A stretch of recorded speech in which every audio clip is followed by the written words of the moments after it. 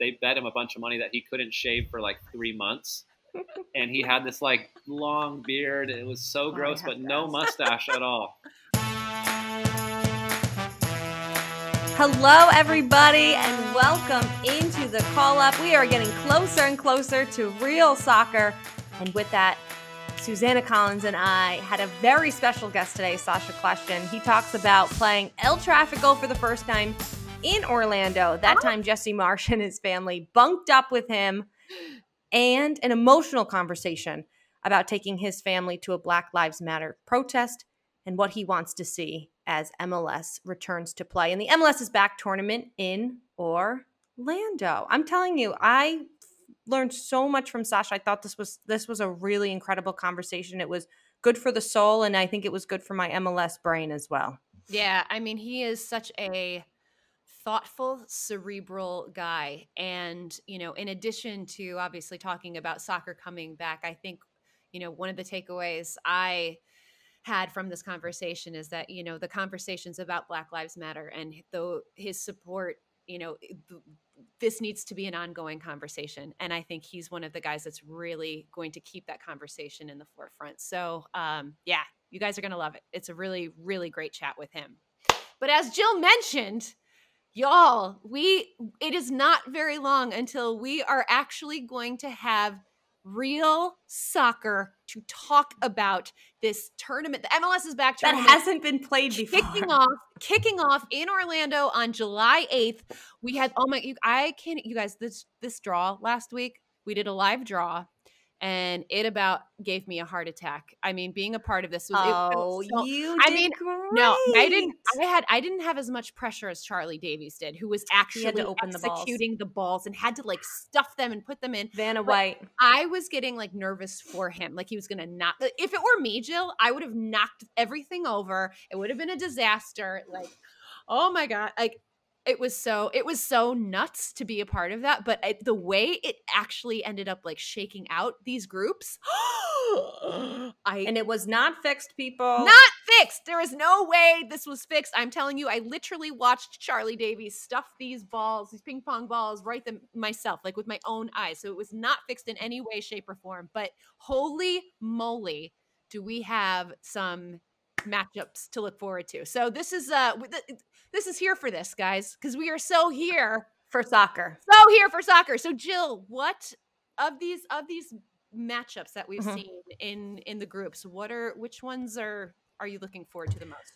So group stages, we've got 6 groups. The easy one, I think you mentioned this too, the easy one is El Traffico, right? That's the one everyone's looking at, and that's what we're going to talk to Sacha Kljestan about. And I'm a little biased, sure, but I've really got my eyes on Atlanta's group with Atlanta United, the New York Red Bulls, the Columbus Crew, and Cincinnati. Mm-hmm. Now, Atlanta's already beaten Cincinnati this year. They drew against them once last year and beat them once in 2019. But the Red Bulls, man, that is a triggering team and a triggering name for this fan base. It's granted, I mean, on paper, it's a very different New York Red Bulls this year that has kind of given Atlanta United problems in the past. But also another team that's kind of got Atlanta United's number at times and can be that little like jab is the Columbus Crew. Think about their first ever playoff series. They get knocked out of the knockout round in their inaugural season by Columbus. At Mercedes-Benz. At Mercedes-Benz Stadium. Now go fast forward a few years. Then I think back to most recently, in 2019, you know, Columbus came in with nothing to play for last year and beat Atlanta United late in the regular season. Columbus was way out of the playoffs, and Caleb Porter and co came in there and gave them problems, and they get to see their old friend Darlington Nagbe.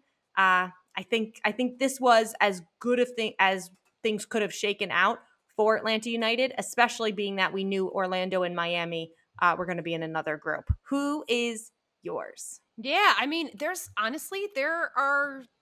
lot to choose from, right? Because we've got the Hell is Real derby happening in group. Yes, in the Atlanta group. Yes, and then we've got in Group D, there's like the RSL. We've got the Rocky Mountain derby with the RSL and Colorado Rapids. But the one in addition to El Traffico, which we will talk about, I promise, Group C, because we have the Canadian rivals, Toronto FC I love that you and picked the this Montreal one. Impact playing against each other. They are in Group C along with the New England Revolution and DC United. And the reason why I love this so much is because having, been a part of MLS and being a part of these rivalries, like, we talk about the Cascadia rivalries, right? Between like the Portland Timbers and Seattle Sounders. And, that kind of gets a lot of attention. And now LA and then the New York Derby, the Give your love to Canada. The Canadian rivalry, these two teams and these two cities do not like each other. They do not like each other. I have watched some of these matches and it is spicy. It is spicy. And I think when you take this rivalry and you put it into this sort of World Cup style format, I just think that initial matchup is going to be so much fun to watch. There's going to be a lot of fire behind it, and I am really, really looking forward to it. Toronto is one of my teams to watch in this tournament because they are a team that has historically, they know how to compete in these tournaments, right? Correct. They have proven that they can be successful in this format. And so I think Toronto is a team to watch, but wouldn't it be interesting if Montreal came around and said, nah, not today. So not today. It's going to be fun. We're so excited. We are so here for the return of soccer.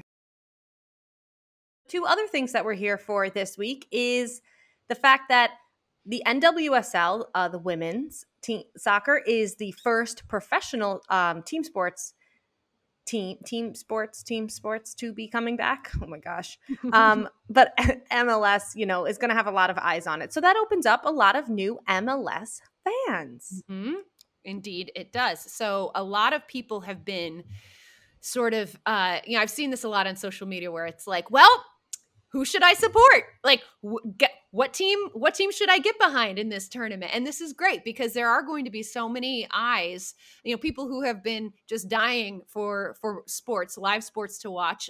Now you have a bigger incentive to watch MLS. And so I just want to put this out there that Jill and we are so here for these conversations. And if y'all need any help in selecting a team, let us know. You can hit us up on Twitter at Susannah Collins, at Jillian Sakovitz. We can guide you into the right direction. We won't steer you wrong, I promise. So if you need a team, let us know. Someone else now who can steer you in the right direction. Oh yeah, is I don't know, casual NBA All-Star. You may have heard of him before. Kevin Durant, minority owner of now the Philadelphia Union. He bought a 5% stake. He joins other NBA guys like James Harden, Steve Nash, Magic Johnson. Good for the league. Woo, woo. So good for the league. So I have to say too, I spoke to JP Dellacamera earlier today, who is one of the voices of the Philadelphia Union, literally as this news was being broken and being made official. And he said that he had talked to some people when he found out that Kevin Durant had shown up and they were having meetings, and he was like, wait, what's this about? Why is what's KD going there? on? Why is KD there? And apparently, like, these meetings lasted for a really, really long time. KD then kept showing up, he would come back, and he just, JP said, he was like, this is going to be the type of owner who is invested. You are going to see his face in the stands or in the suites, let's be honest, more realistically. But he is going to be a guy who really, really invests and cares, and he knows that he himself is a selling point, right? Like, Kevin Durant is a brand, and he knows that his brand is strong. And so by implementing his brand into MLS, into the Philadelphia Union, it is only going to help. And now he's an investor, so it makes even more sense, Well, I think Kevin Durant should bring himself and his brand to the call-up. I love it. Listen, if we could get KD on this pod, what do you think? We got Sasha. I think we can get KD. I'm pretty sure we can get KD. All right, well, time for another edition of Call Up Cares. And this one is so cool, Jill, especially considering everything that's going on right now with the Black Lives Matter movement and all the protests that we have been seeing. So U.S. men's national team and former Columbus Crew goalkeeper Zach Steffen, you guys, has launched a nonprofit to bring together the soccer community in the fight for justice and equality. Along with his former teammate, current Columbus Crew defender Alex Cronaley, and some other athletes, they created a GoFundMe to help Black-owned stores that have been affected during the protests. But then the stores have since encouraged the athletes to shift the focus to the fundraising to support impoverished Black communities, leading to the launch of the VOYCEnow Foundation. They are on Instagram.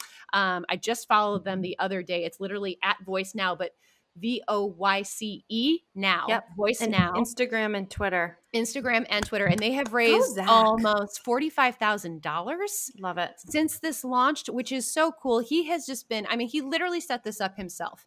And with Alex. He's like, DM me. Like, he's running it. Him and obviously other guys. But yeah, so it's very hands-on. It's just a really, really cool initiative. And, you know, as much as Jill and I have been talking the last few weeks about just, you know, the social injustice that we see within the Black communities and having these conversations and how we can help. Well, this is a way to help. And it, you know, the money is going directly to these impoverished Black communities. So yeah, check it out, get involved, donate if you can. And well done, Zach and Alex. Here for that, baby. Here for that. Well, we are so very pleased to be joined by midfielder for the LA Galaxy, a guy who has 52 caps for the U.S. men's national team, 11 seasons in MLS. He was drafted by Chivas in 2006, made his return to MLS in 2015, and now he is back in LA. Sacha Kljestan, we are thrilled to have you on the call up today. Thank you so much. How you doing? I'm good. Thanks for having me, guys. I'm excited. Sacha, you know he's in California when he's outside, he's sitting right? outside. The sunshine is hitting him. So jealous. First things first, you guys are back to full team training as of today. This is Monday when we're recording it. What was it like being back with the entire squad? It was great. It was really nice to have a full team training session again today. Just be on the field with everybody, you know, put in a few tackles, just get ourselves really ready for the Orlando tournament. So yeah, it felt really, really nice. It was a long few months of running in the street in front of my house. Not fun. So a lot of fun today. We hear you. I mean, we got those stories from everybody. Will Trapp trying to break into a park at 6 a.m. near his Miami home. I mean, everyone was doing what they could to make it work. All right. Now, with the Orlando tournament, we have dates, we have opponents. It's getting more real with the MLS's back tournament. We have a group. The LA Galaxy is in the group, LAFC, Houston, and Portland. Fire. Group F is fire. Traffico on the line. How has that helped kind of make it all feel a little bit more real now? Well, we all knew we were going to get LAFC, right? So it happened. Right, because we planned it that way. Yeah, I mean, it was fixed, right? Yeah, it was fixed. Charlie Davies had yeah, his magic. I got to talk to Charlie. No, but I just had a feeling that would happen, and it's just going to be odd for me to play in my first Traffico, you know, down in Orlando with no fans. And, you know, the fans provide so much in derby games. They bring so much passion to those games, and those games always mean a little bit more for the fans, especially. I learned that a lot over my years. So that will be interesting, but I'm really excited about the tournament. I'm excited to get down there and play. You know, one of the things that brings me the most happiness in life is playing games. So I'm really excited. I think we're all excited and all ready to have actual games that matter to talk about. You're no stranger to Orlando, and now, you know, you could be spending a significant amount of time there. When you think about, you know, what it's going to entail, sort of, you know, you're going to be isolated within the compound at the hotel, maybe no team dinners really at restaurants.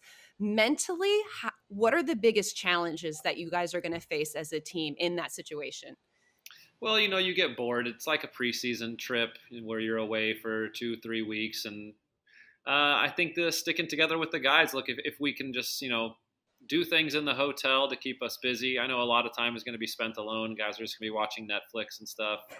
Fortunately, you know, with technology these days, I'll be on FaceTime with my kids probably 3 or 4 times a day. and I think also probably spend that time being able to catch up with all the guys that I know throughout the league. And, we're all in this thing together, so we're all going to be there for each other. And I think we're going to have a fine time. I think we'll be all right. That's the attitude I like to hear. I know. Thank you. I know. And for those of you saying we fixed it, I'd like to just point out that it's had to be the Western Conference. There's 3 groups, so there was a 33% chance that there were going to be some good matchups. Come on, people. Now, if we fixed it, it would have been like Portland, Seattle, LA. Right, exactly. But we'll throw some Houston in there. I mean, if anyone knows anything about the Orlando weather, it's them. Okay, let's talk a little bit about the way that the tournament is set up, World Cup style, that helps bring it home for so many people. And I think it allows fans maybe outside of MLS to get involved because people are familiar with the World Cup style tournament. And also there's not going to be anything else on. So it's a good opportunity, I think, for Major League Soccer and people who don't tend to watch soccer. Why do you think that the Galaxy could be successful in this type of layout? Well, I think in any type of layout, we've got good players and we've got good coaching staff, and I think we're a good team. I think we've used this time to really come together as a group and support each other.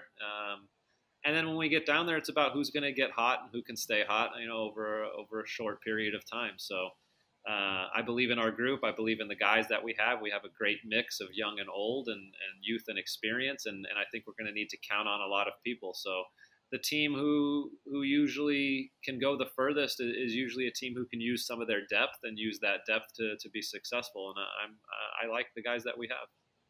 One of the things that we talked with the commissioner last week on the pod, and he went into a pretty great amount of detail about the safety protocols that are going to be in place down in Orlando for you guys, and it involves taking a test essentially like every couple of days. How do you feel in terms of the safety measures that they're instituting? Do you feel like this is going to be do you feel comfortable as a player going down there? Do you feel like you're going to be safe? I feel comfortable, but I'm also a pretty optimistic guy. So I believe that if the league is going to put on something like this, that they're going to go through all the proper protocols to be as safe as possible. And theoretically, if we stay in the bubble, we shouldn't have any infections on the inside. And so as long as guys are trustworthy and do what they're supposed to do and can be professional for a few weeks, then I think we should be fine. So I'm not nervous. I'm not scared. I'm more excited than anything. You've made me even more excited just after a few minutes. I know. Thank you. I Maybe know. it's because we read such the heavy stuff over the last few weeks that this just feels like a breath of fresh air. All right, let's not talk about the tournament for a second. MLS, don't get mad at us. Let's talk a little bit about you, your family's heritage. Your dad, can you pronounce his name for us? Slavko. Played professionally and was from Bosnia-Herzegovina. What brought the Kljestan family to Huntington Beach, California? That's where you were born and raised? Yeah. My dad's got an interesting story. He actually snuck into the United States in the trunk of a car via Canada and hitchhiked his way down to L.A., got to L.A., and then he didn't know any English or anything and didn't know anybody. So he opened the phone book and started calling Serbian last names. That's how it goes. Finally, yes. Yeah, so it's you get goosebumps because it's the American dream, right? He came down here to do something. So he got in touch with a family who was from a town close by, to where he was from in Bosnia, and had a place to live for a few months and worked for the guy. And then a few years later, started his own business and, met my mom at a nightclub. And funny enough, I met my wife at a nightclub in Hollywood many, many years later. So it's in the blood. Yeah, I don't know. So, they settled down. My mom grew up in Fountain Valley, which is the town next to Huntington Beach. And, we settled there and lived there for a long time. Beautiful. That's wild. I love it. That's crazy. That's an incredible story. Hitchhiking.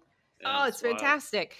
Well, your MLS career started in 2006. You were drafted by Chivas, and you had some incredible teammates during the stretch from 2006 to 2010. Brad Guzan, Jesse Marsch, Bob Bradley, Preki were involved in that mix. What were some of your fondest memories from those early days in MLS? And you can be honest. Yeah. I look back on my time with Chivas. I played there for 4.5 years. And so every year we made the playoffs and we had really good teams. I had really good coaches. I got challenged a lot. I learned a lot from a lot of older guys. I always say that I was really lucky to step into a team that, one, needed a midfielder, which was what I provided. So I got to play a lot of games. And I got to play a lot of games alongside a lot of older guys. So not only those guys you mentioned, but three Mexican legends as well. So guys who also came up in a different part of North America, who grew up playing in a different league. I learned from Paco Palencia and Ramon Ramirez and Claudio Suarez just as much as I did from Jesse Marsch and Ante Razov. So I was pretty lucky. It's really funny as I look back now. So now that we started our team training back at the stadium, we are all divided up into different locker rooms because we all can't be in one locker room. So there's like 6 guys per locker room. And I got put into the old Chivas locker room, which is now the Galaxy 2 locker room. So like I set up my stuff in my same seat that I used to sit in 15 years ago. Like the showers still look the same. They haven't been remodeled yet, like the rest of the Galaxy first team locker room has been. So it's crazy to me, like to be back here now 15 years later and looking back on that time. I loved my time with Chivas. You've literally come full circle. Yeah, it's crazy. That is so I feel like cool. You say full circle so many times in your career, right? When you came back and played with Red Bulls, it's like, okay, Sacha's gone full circle. Now it's like, could it get? I mean, maybe if you end up coaching in 20 years, it'll be more full circle. I know, right? Yeah, we'll see. We'll see. Let's talk a little bit about Jesse Marsch. You mentioned him among some of the guys you got to play with. Your teammate, obviously, at Chivas, but then goes on to be your coach at the New York Red Bulls. He's now over at Salzburg. What type of impact did he have on your career, and what was your relationship like with him? I know, Jesse Marsch has been very outspoken. He's been a trailblazer of sorts for MLS, and we'll get to it in a minute. And I know, you've been outspoken about social matters and everything going on right now with Black Lives Matter. Yeah, no, Jesse is one of the people in my life, I think, that has been a huge influence on me over my career. So I met him when I was 20. I think he was probably 32. And we played. So the last 4 years of his career were the first 4 years of my career. And we played in the midfield together almost every game. And so I learned a lot from him then. I got to say, it's funny. The first year I hated Jesse. Like I didn't like him. He was always hard on me because we were partners in the midfield. And he always wanted the best out of me. He always wanted to challenge me because I think he saw that I had some talent and he wanted to help nourish me and nurture me. So I hated him. And then after that, the second year, I just I figured him out and I realized who he was and how helpful he was. And I loved him. And so we remained close. And then we always kept in touch when I played in Europe. And then, his family went on a trip around the world after he was fired from Montreal. And they went around the world for 6 months, and he was supposed to come visit me in Belgium for a day and a half. But his kids were so excited because I had this big, nice apartment. I had a swimming pool. So his kids were so happy to finally sleep in a big bed and hang out with me and my wife and our dog. And the car that they were using broke down when he arrived at my place in Belgium. So he ended up staying for a week while the car had to be fixed. And during that week, it was the last week of the season, and we won the title. So he was there for my last 3 games of the season. He watched me win. Yeah, he watched me win the title, and he came out and partied with us, with my whole team that night, and celebrated. And in the meantime, he used that time to meet with my coaches and talk to them about coaching and all that stuff. And then, a few years later, when he got the New York job, he gave me a call and said I was the first player he wanted to sign, and I was all for it. Having gone to school in New Jersey and loving New York City and always wanted to play there again. It was really awesome that he brought me over. Did he cook anything while he was staying at your house? Yeah. Was he a good house guest? They were great house guests, actually. Of course they were. Yeah, they're an awesome family. They got a bunch. It's funny seeing their kids now, their daughter's about to graduate high school and go to college in Europe. And, this was 2012 probably. It was a long time ago. So, and I knew them. I met him when they only had 2 kids, and then they had the third. So it's crazy to see how we've all grown, and they're just good people. It was a really fun trip to have them there. It's such a cool evolution, your relationship with him, how he was there from the beginning. And then, all this, then he was your coach at New York Red Bulls. And this was, your time at New York Red Bulls, you are so beloved here in this city, Sacha. Every time I'm at Red Bull Arena, I see Kljestan jerseys everywhere. And you had some of your best seasons in MLS wearing a Red Bulls jersey. What do you feel? When I look back at like the Red Bulls teams, I go back to that 2015 roster, the team that won the Supporters Shield that year. And I look at that, like your starting 11, and I'm like, oh my God. I mean, Yeah. it's just something special about that team. What are your fondest memories of that particular time, or just your time in New York? Well, I mean, I loved every minute of my time in New York. First of all, the city is such a special place. I've always wanted to live there and to be there for 3 years and just experience what New York City has to offer, is amazing. Then on the soccer side, we had such a good team. I loved playing at Red Bull Arena. I loved being with the guys every day. The group of guys that we had, those kind of teams don't come together so often in soccer, where you really gel and mesh with guys that are almost like friends for life. And so I still keep in touch with a bunch of them. We still all text. We still play fantasy football together. So yeah, that was a really special time in my career and my life. And I cherished like every moment I got with New York Red Bulls. Amazing. Prior to New York Red Bulls, let's take a step back for just a second. So Chivas USA, then you go to Europe. You have a standout career with Anderlecht in Belgium's first division. In an interview I listened to, you said in Belgium, that was like playing for the Lakers. So 2 questions, just how would you describe that pocket of time of being different than what you've experienced in MLS? And since your return to MLS, do you think that playing for a team like the LA Galaxy or for the New York Red Bulls, that you're becoming more like not the Lakers, but maybe closer to becoming like the way that the MLS teams have long wanted to be respected and in the newspapers and things like that in big cities, especially big sports cities? Well, I must say that in Europe, the LA Galaxy is by far the most famous team. I think obviously David Beckham is the huge piece of that. Why him coming over and playing for the Galaxy just made it into a worldwide brand. So people know the LA Galaxy in Europe. That's for sure. Playing for Anderlecht was amazing. It was such a beautifully run family club. So think about this: the biggest club in the country, the most successful club in the country by far. It had been run by one family for like 75 years. Was the grandfather was the president, then his son, and then his son. And so I got there, and there's people that work for the club that were in their 60s and 70s, and they had worked for the club since they were in their 20s. Like the Anderlecht was their life. Like it was so special to play for a team that meant so much to so many people in the country. And so the country's really small. But if you left Brussels, where Anderlecht is, and you went up to Antwerp for the weekend or something, which is 45 minutes away, but they've got 3 teams in Antwerp. But Anderlecht was still the most popular team, and so you got recognized everywhere you went. The people loved you if they were an Anderlecht fan, and then you just have the pressure of trying to win a championship every year. So every season you're playing, if you don't win the championship, the season is a failure. So the pressure that gets put on you, and then when you win, the feeling of accomplishment and what we all went through together for a whole season, it was just such a special time in my life. It's so cool. It's just your soccer journey has been a pretty remarkable one, and now you find yourself back in LA, back in your hometown with the Galaxy. In your mind, was this kind of the path that you had wanted? Like, if you could like draw it up and like end up where you are right now, back in LA, close to family, is this kind of how you envisioned it going? Yeah.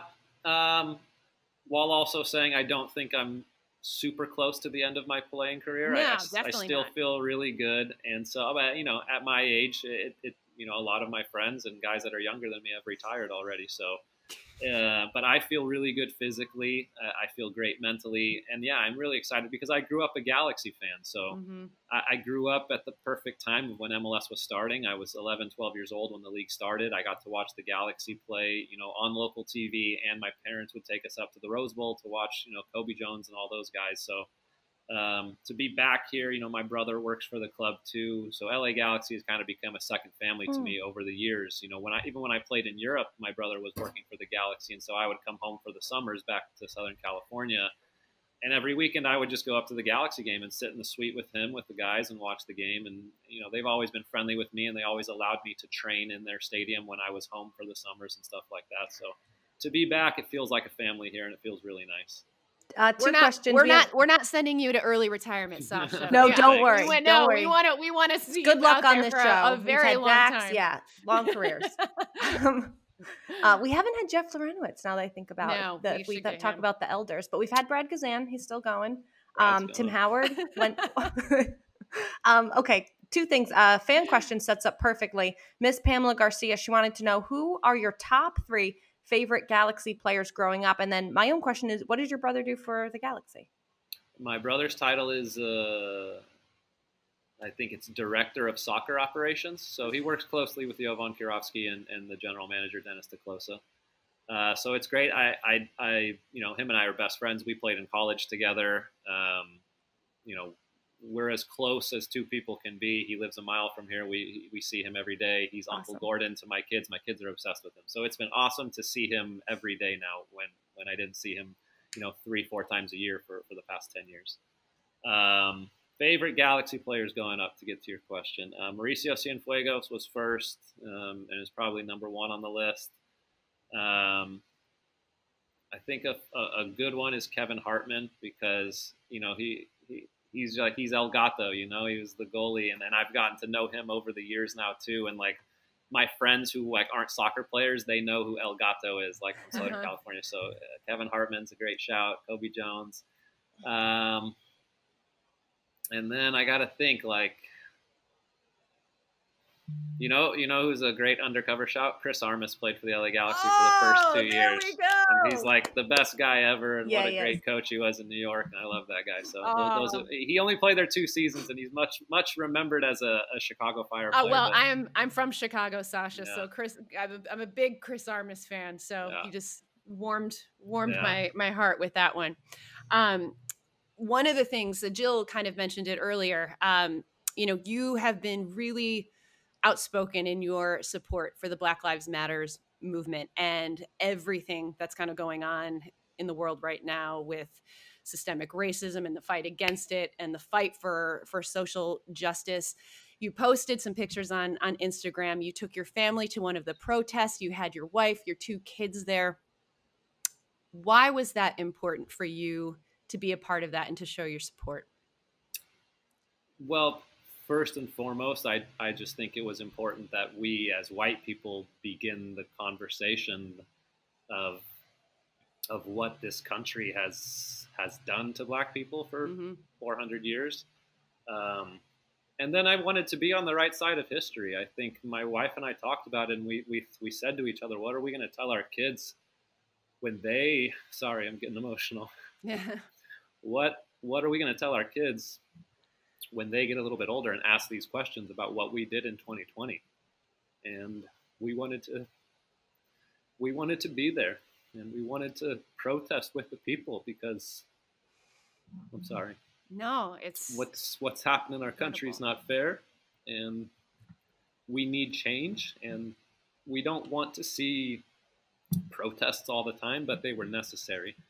And it was so necessary because it makes me feel ashamed that I didn't know enough about this.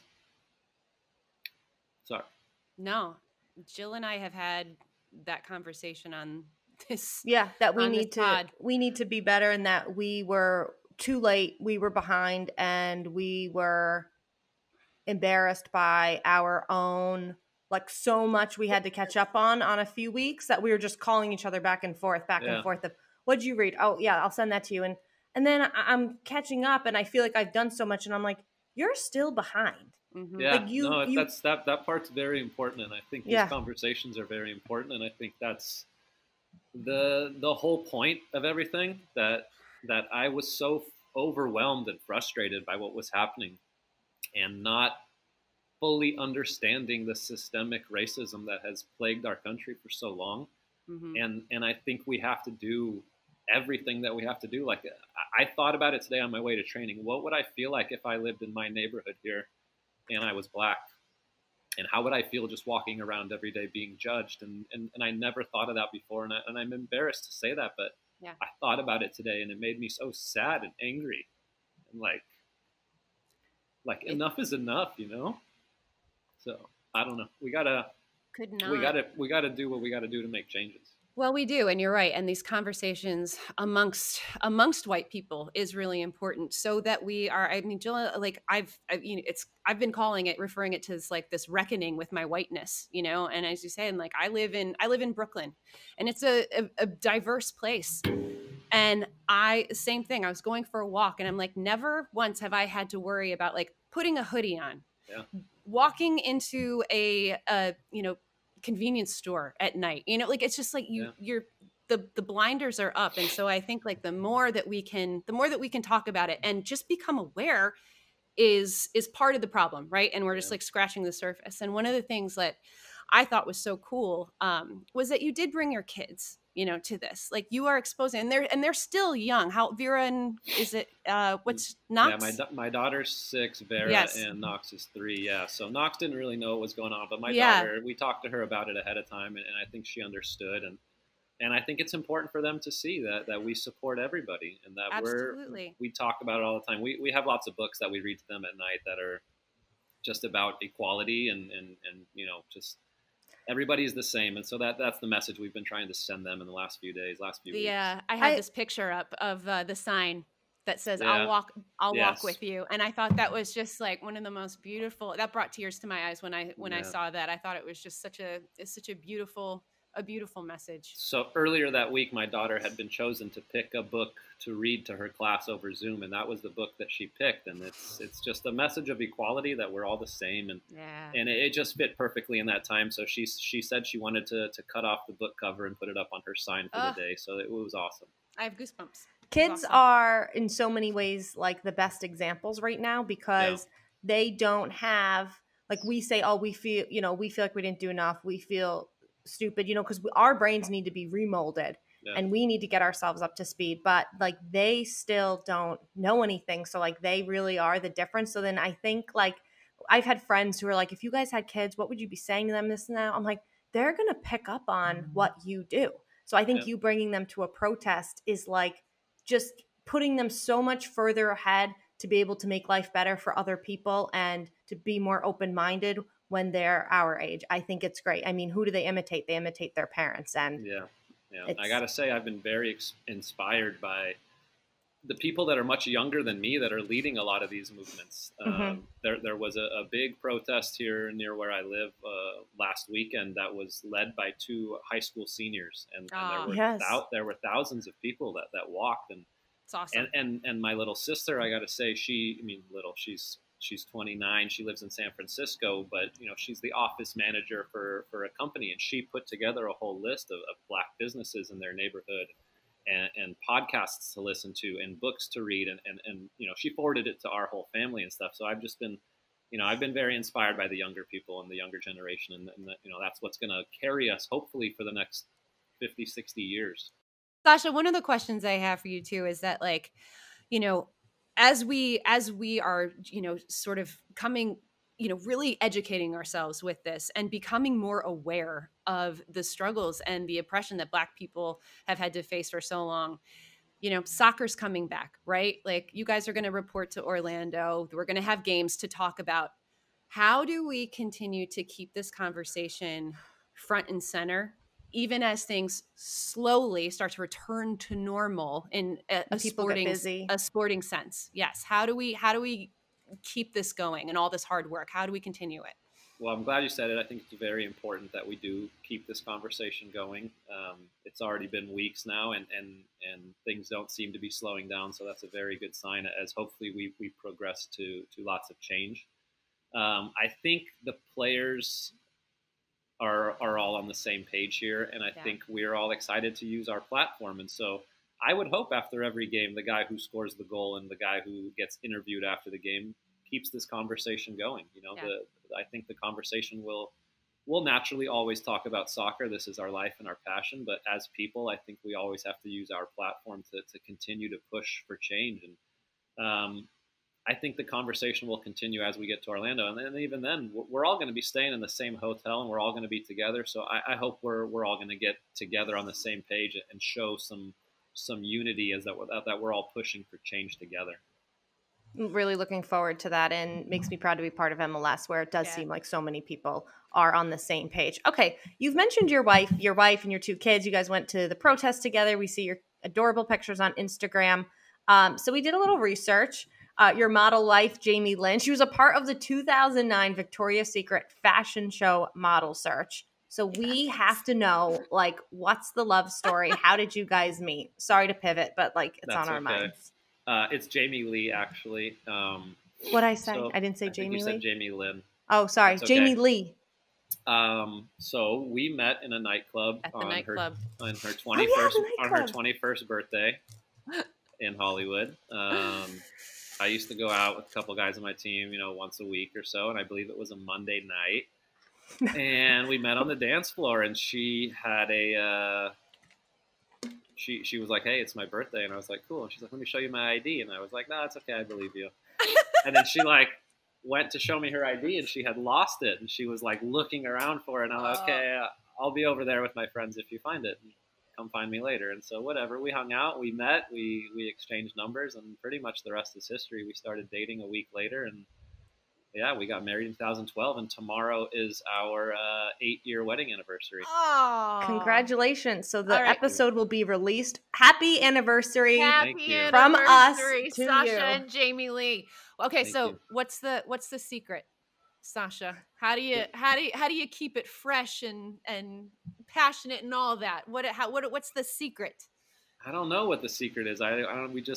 We love being around each other, and I think we're best friends, and we share everything with each other. I've done this since pretty much the week I met her, that every day on my way home from training, I call her right when I leave training, and we chat for 5 minutes and tell her, she asks how my day was, how was training. I tell her a little bit about it. If I'm frustrated or something, usually the conversation will last a little bit longer, where she has to listen to me vent about what went wrong in training. But we've got our routine, and we've stuck together. We've been all over the world. We've lived in some amazing places, and I don't know. I think we share everything with each other. We don't keep anything from each other, and we just enjoy being best friends and being together. Well, happy anniversary. I know, we love it. That's awesome. All right. Well, we will let you go right after this quick game that we have. You know what? To celebrate your anniversary, we have a game for you. We have a segment on the show called Here for This, things that we're into and not into. But this is called Hair for This. I think you know where this is probably going. We're going to play a game where we're going to show you former teammates, managers of yours, and it's going to be who has rocked your epic signature stash better. But we have to know, where did this signature stash come from? Because we can't find a picture of you without it. We went back to 2013. We were after like, 2013. Okay, so I think it started in 2013. It might have been 2012. I was playing for Anderlecht, and we had played, I think, 3 games in a week, and I hadn't shaved. And we won all 3 games. And so I said, okay, I'm going to wait until we lose or tie a game, and then I'll shave it off. And we won like 11 straight games. And then we went on winter break, where I got to fly home to California for a week, and then to come back. And then like 2 weeks later, the season starts up again. And then we had gotten to 13 wins in a row. No draws, no losses, which this like never happened. Yeah, right. And then we finally tied a game, and I was like, I don't know, I feel like I look kind of cool. I'm like, I don't know, I kind of like it. So ever since then, it has stuck. And then every once in a while, I'll shave it all off just for the hell of it, because it'll come back like in a week or two. And then every time I do it, I've done it like twice in the last 4 years probably, and my wife is just like, you just don't look the same. It's your signature look, and I mean, Orlando's going to need it.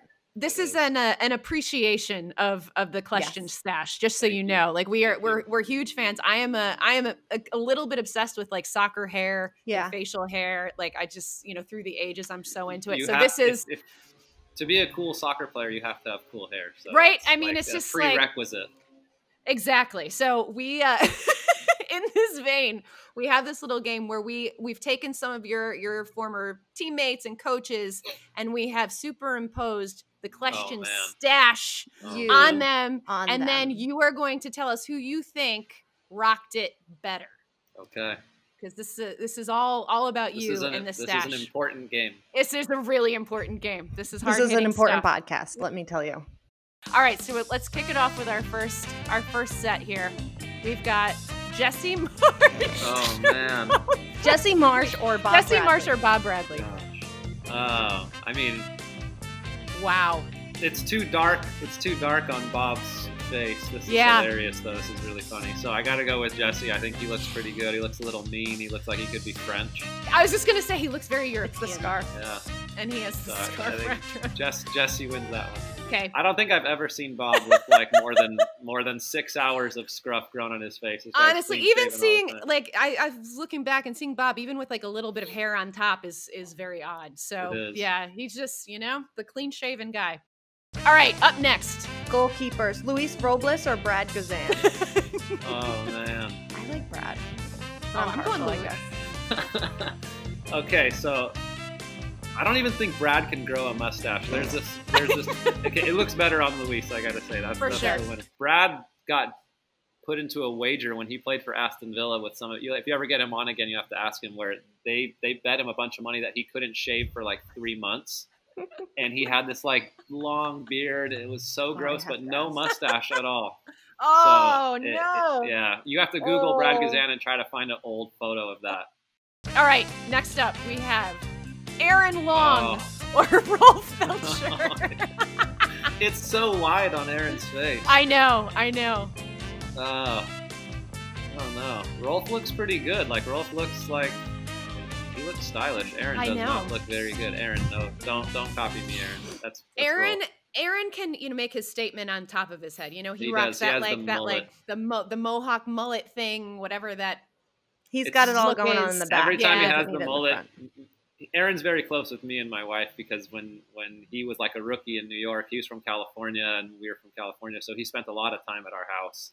And Aw. he would bring his laundry over on Sundays. My wife would like make him meals, and so whenever he does something stupid to his hair, we always like FaceTime him, like, "What are you Give him- doing?" And but Yes. his mom loves it, and his mom is always supporting. I'm like, "What's wrong?" I'm like, Yes. So I, like, he text told with me his that mom his sometime. mom I'm comes like, up with "What's the wrong with your son?" ideas. No. "Yeah, she's no, wild. She's it's- crazy. She's the best." All right, we got 2 more for you. Nani or Dax McCarty? Oh,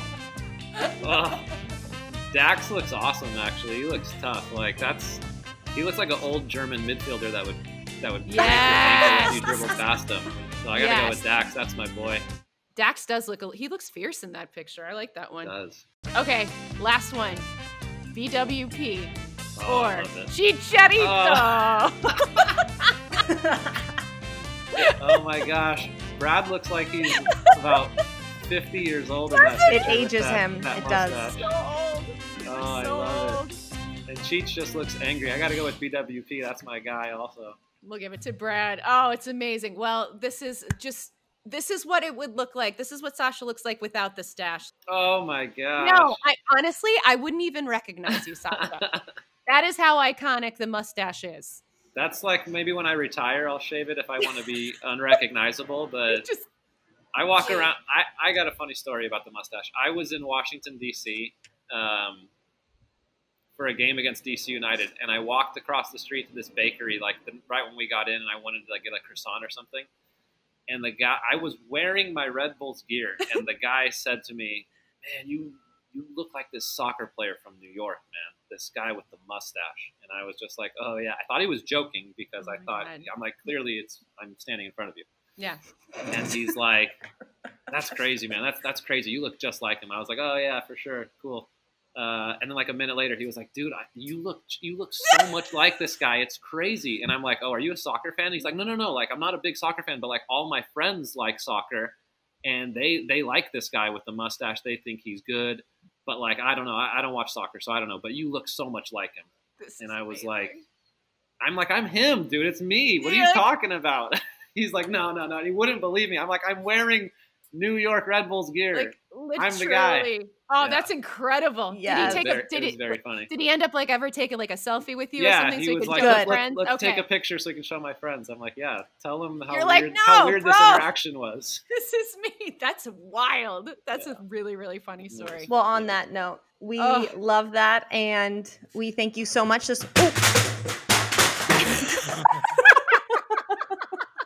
Guys, that's what happens in home stuff. My light just fell break down. Some kitchenware. We broke some lighting. No, it's not broken. It's just fine. But we thank you so much. This was a lot of fun. This has me even a little more ready for Orlando. I hope you're more ready for Orlando too. Thank you for just being so real and using your voice and putting it out there, because it's so important, and you're doing such an incredible job. So keep doing it. Stay safe in Orlando. We can't wait to see you back on the pitch, Sacha. Thank you, guys. Thanks for having me, and I appreciate you asking some real questions. Where it's the first time I've talked about it publicly. 100%. So yeah, we continue to push for change and make sure. I think the voting is important. So I don't think I mentioned that. So yes, register to vote and try to make the difference any way you can. But thank you guys for having me. Love it. Thanks for coming on, Sacha. Wow, this has me feeling even more excited than I already was. Him sending us all the feels, as he said, like having meaningful conversations, but also talking soccer again. Mm-hmm. I am really pumped. I loved what he said, Jill, about the way he wants to kind of keep this conversation going, especially when games are back, and how he wants to see guys, in the way they celebrate, or, address it in their post game. You know what this tells me? Guys are really talking right now. Yes. And that's one of the coolest things to hear, because it's all about continuing these conversations and keeping it out there. So I think Sacha is going to be one of those guys to do it. And just sounds like most, if not all, players in MLS, which makes me very, very proud. And I'm very proud. And we'll find out more from whoever we talk to next week. So I know, guys. Thank you so much for watching and listening. Download, subscribe, and please, hey, give us a little review while you're please. At it. Thank you. Plug. We appreciate it. We appreciate you. Love you guys. Mwah.